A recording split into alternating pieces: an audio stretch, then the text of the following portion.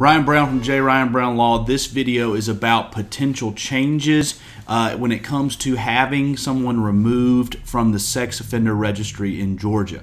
So starting in the mid-90s, when someone was convicted of a sexual offense, they were placed on the Sexual Offender Registry, Sex Offender Registry. Everybody's heard of that. You can search it online. It's public. It's a form of kind of a lifetime punishment for sexual offenders. There are ways to be removed from the registry for some people in certain circumstances. The most common ways that make someone eligible for removal is A, they have been out from under sentence, so off probation or parole, for over 10 years. Or, the second one, that they have been classified as a level 1 risk by the Sex Offender Registration Review Board, SORRB.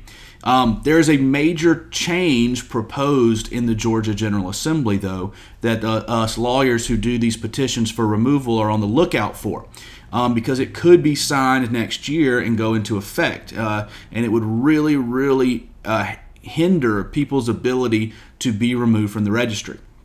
So, like I said, now the most common ways are 10 years have passed or you've been a level 1.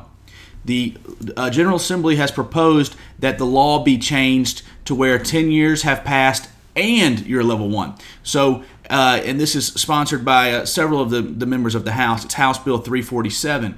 But as the change would mean that no one could even petition to be removed until after they've been off of sentence for 10 years. And then they also have to have been leveled as a level 1. So that could delay some people's removal by a decade or more.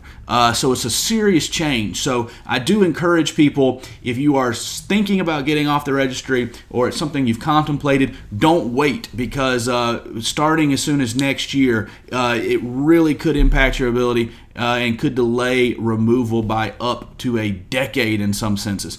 Or some instances. So something to be aware of. Like I said, we're always happy to help people petition to get off the Sex Offender Registry. I really don't like the Sex Offender Registry for various reasons. I can talk about it with you more individually, but we would love to help you be removed. And if you're on the fence, call us, just ask us some questions, see if this potential law change could impact you. If so, we're happy to talk to you about how that would happen. Again, Ryan Brown, J. Ryan Brown Law, changes to the sex offender petitions for Ryan Brown talking about petitions for removal from the Sex Offender Registry and big changes that are coming our way potentially.